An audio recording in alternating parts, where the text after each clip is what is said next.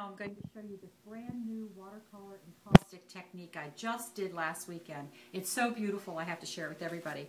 You take this gorgeous touche paper, it has a wonderful finish, and put it into your embossing folder. Put it between two plates, and I'm going to run it backwards and forwards so that it's really well embossed. And it takes it so nicely. And I'll get both the frontwards and backwards, and you'll see how nice this looks.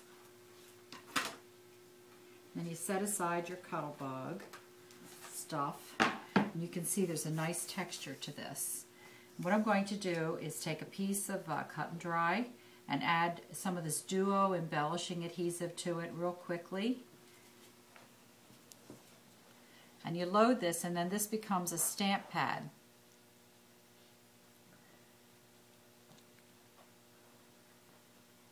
Now this is a stamp pad. I'm going to gently kiss the surface of the touche paper. And you have to let this dry, because we have a little saying, when it's white, it's not right. When it's clear, it adheres. So you want this Duo adhesive to turn clear. And it's almost clear now. So just wave it a little bit. I can still see some wet spots.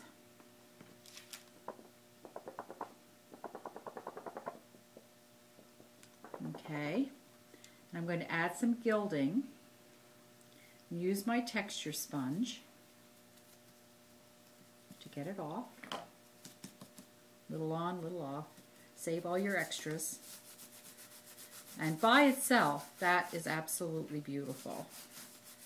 So if you didn't do anything else, that's gorgeous. But we're going to do something else because we want to make this an encaustic. And this is where you bring in your gorgeous watercolors. And these are mica-based watercolors. And you want to make it wet, but not drippy. So I'm going to use both the Interference and the Stargazer palette because they look great on black. But you can use the white touche paper to do this same technique. And you can see how gorgeous these colors look. Just slather them on top.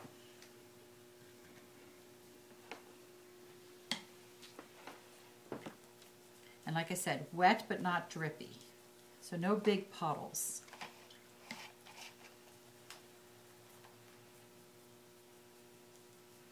Cover the whole thing. This is studio paper.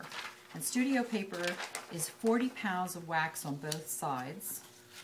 And I've cut it up into quarters so that I don't just use the whole sheet. So I just want to show you. Lay it right on top.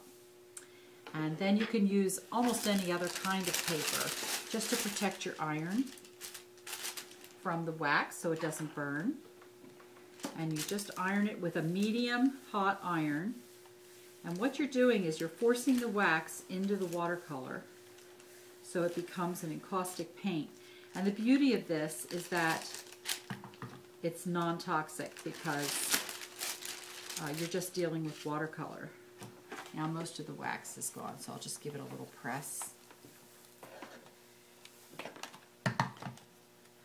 And it resists against the gilding. And look at this. Isn't that absolutely spectacular? I hope you've enjoyed it. This is called Watercolor Encaustics.